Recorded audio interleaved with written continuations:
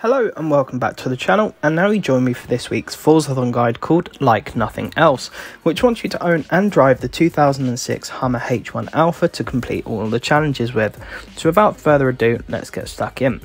Now this is the 2006 Hummer H1 Alpha. It will set you back 112,000 credits from the auto show, or you can get one a little cheaper in the auction house.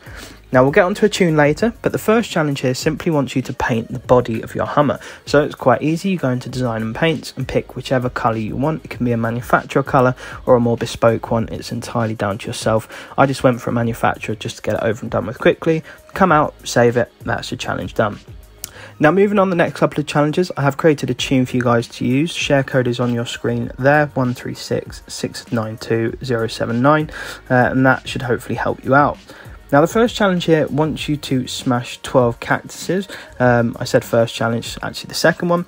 Now the locations that I'd recommend are anywhere around here to the sort of northwest of the main Horizon Festival. There are tons of cacti to smash, and all you need to do is smash 12 of them. Of course, you can keep going back into the menu under the Forzathon challenges and keep track of how many you've smashed, or you can just keep smashing them until it pops up that the challenge is complete, which is probably what I'd recommend doing.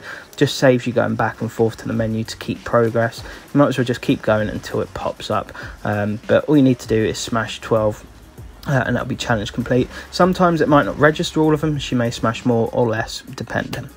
Moving on to the final challenge here, it wants you to complete any Horizon Arcade event. Now these are of course dotted around the map every now and again. There's normally 2 at one time. So on my map currently there's a Chaos and a Drift. There's also, I think it's Air Skills and Speed and maybe a couple more. But it's these giant pink bubble ones where you can participate with other players in the game. Obviously it's a lot easier if you do it solo because the score is a lot lower required for you to complete it. I went for the Drift one, which is actually surprisingly not too difficult in the Hummer. So as you can see, once you complete it, you'll of course win Forzathon points, and that will be the final challenge complete there. Now the other thing to note, I believe you do have to be online, i.e. Xbox Live Gold sort of thing. You can't be doing it without any connection to the internet, so to speak.